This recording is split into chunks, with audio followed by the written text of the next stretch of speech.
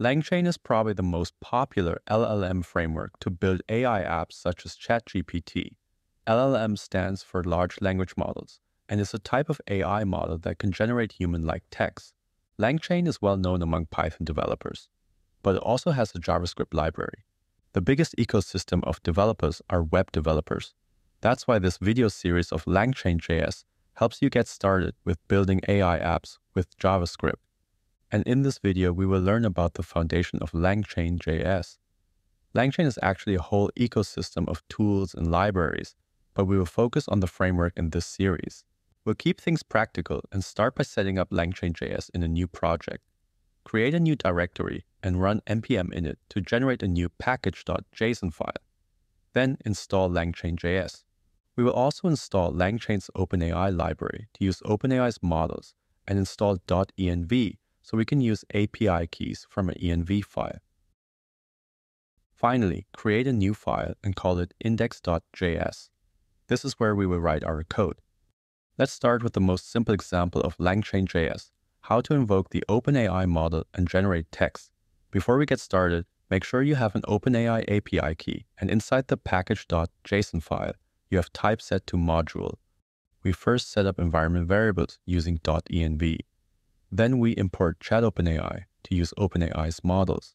We also import human message to create a message object. There is also system message to provide context to the model, but we'll look at that later. Then just create a new instance of ChatOpenAI with the model name and your OpenAI API key. Finally, invoke the model with a message and lock the response.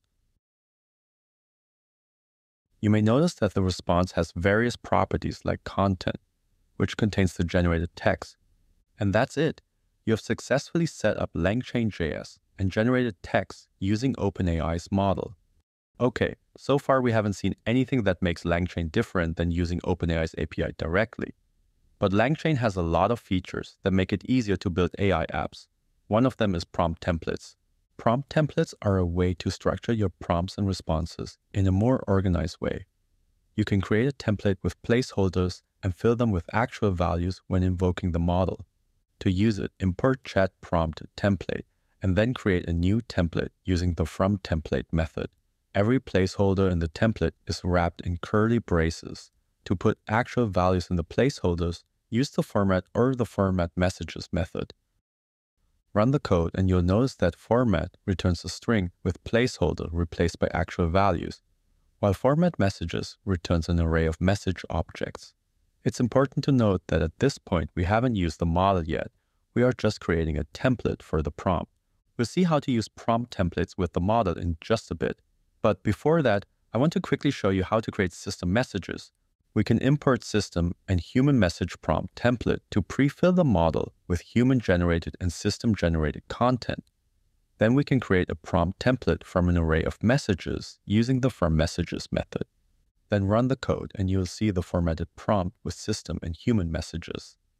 This is useful when you want to structure your prompts with both system and human messages. System messages can provide context or information to the model. For example, in this case, the system message tells the model that they are a specialist in branding. That's neat, but you might think that seems a bit verbose. And you're right, LangChain has a more concise way to create prompts using system and human messages. This time we use a more concise way to create a prompt from messages. We pass an array of arrays where the first element is the type of message and the second element is the message content. For example, we can specify system or human as the type of message. This is much more readable and easier to use, and we don't need to import the templates. If we run the code, we see the same output as before. Great, we know how to create prompt templates, but we haven't used the prompt with the model yet. Let's do that now with LangChain Expression Language, or LCEL. LangChain Expression Language is a declarative way to easily create chains, hence the name LangChain. Chains are sequences of messages that are passed to the model. You can use it to define the structure of the conversation and the flow of messages. You can even create a chain that processes 100 steps. But we'll keep it simple with just one step. We will start with setting up environment variables and importing the necessary modules. Then we create a new instance of ChatOpenAI with the model name and your OpenAI API key. We also create a prompt template with a placeholder for the product name. So far, nothing new. But now we will create a chain using the prompt and the model. We create a chain by piping the prompt and the model. Here you could add more steps to the chain if you wanted. Then we invoke the chain with the service and log the response. Let's also look at how we can use a prompt with system and human messages. If we run the code, we can see output for our high-end fitness training app. LangChain expression language makes it easy to use prompts with models and create chains of messages. Apart from creating chains, LangChain also has an output parser that can help you process the model's response. The output parser can extract information from the response and format it in a more readable way. There are output parser for JSON, strings, CSV, and more. But today we will look at the string output parser. With that, we no longer need to use response.content to get the generated text. Instead, we can extract specific information from the response directly. To use the string output parser, we need to import it first. Then create a new instance of string output parser. As we did before, we can pipe the model to the prompt, but this time we will also pipe the output parser to the chain. When we invoke the chain, the response will be a string instead of an object with content, so we can directly log the response without using response.content. With LangChain, we can simplify the code even further by creating a runnable sequence. A runnable sequence is a sequence of steps that can be run in order. First, we import runnable sequence and create a new sequence from an array of steps. We can pass the prompt, model, and output parser to the sequence. Then we invoke the sequence with the service and log the response. And that's how you can use LangChain's output parser and runnable sequence to process the model's response. Sometimes if we create long chains of messages, it may take a long time before the user sees any response. To make the conversation more interactive, LangChain has a streaming feature that allows you to stream messages to the model and get responses in real time, just like ChatGPT. To use streaming, simply call the stream method on the chain instead of invoke. Then we iterate over the stream and log each chunk.